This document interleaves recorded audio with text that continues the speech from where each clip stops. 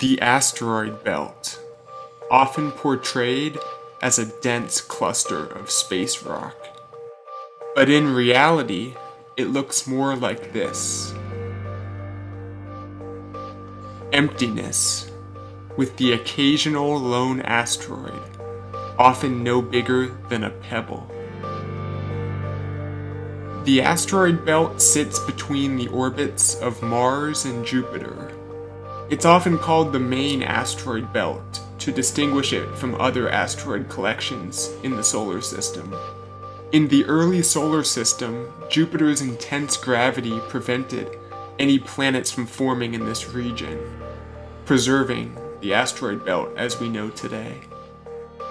Ceres is the largest asteroid in the region, and along with the other three largest asteroids, accounts for about half the mass of the asteroid belt.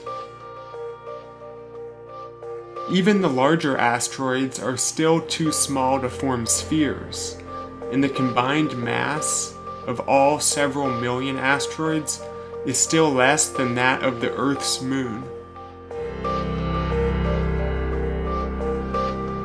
It is important to closely monitor large asteroids because gravitational disturbances can pull them near Earth. NASA carefully maps the trajectory of over 1,000 potentially dangerous asteroids.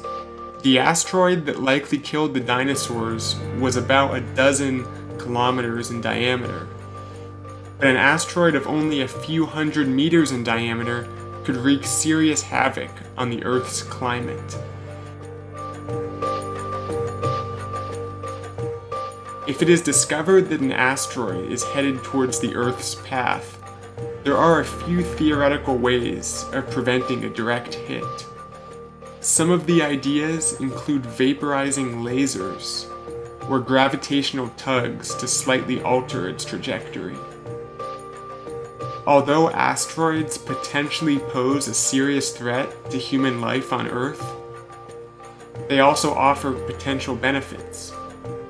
Mining materials from asteroids, such as water or metals, could be the key to unlocking the next era of space travel.